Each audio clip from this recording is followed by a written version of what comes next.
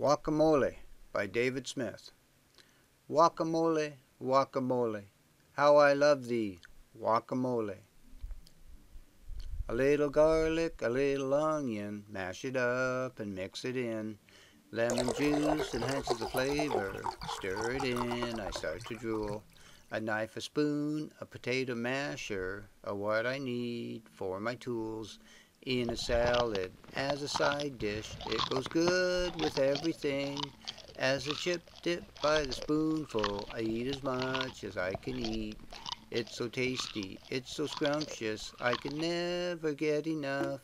It's so healthy, so nutritious, it's so good for you to eat. Sometimes I pick them, they also fall down, the wind will blow them from my tree.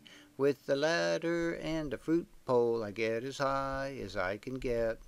Birds will pick them, squirrels will bite them, they knock them down to the ground. They realize they're not ripe yet, they leave them alone just for me. They don't ripen in the treetop, they need to be in a paper bag.